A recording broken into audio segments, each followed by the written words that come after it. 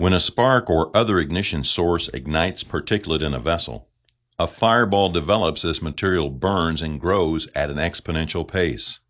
The pressure front expands as the fireball grows, reaching the explosion vent.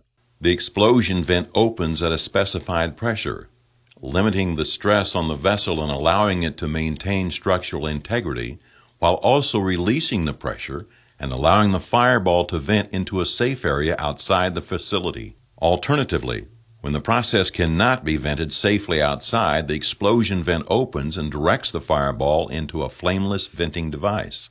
The flames are extinguished as they pass through the flame arresting screens, allowing pressure release but preventing dangerous flames from entering the work area, protecting personnel, and preventing secondary explosions. It is also necessary to isolate the deflagration, preventing the transmission of the flame into interconnected vessels. During a deflagration, the pressure wave from the explosion reaches the detector connected to the explosion protection control panel, which processes 4,000 data points per second.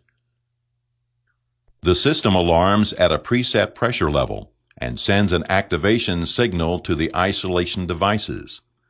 The system opens a rupture disk on an isolation container that uses 500 psi of nitrogen to drive suppressant into the ductwork, providing a chemical isolation barrier that prevents the propagation of the explosion. The system maintains a history of the event for future reference.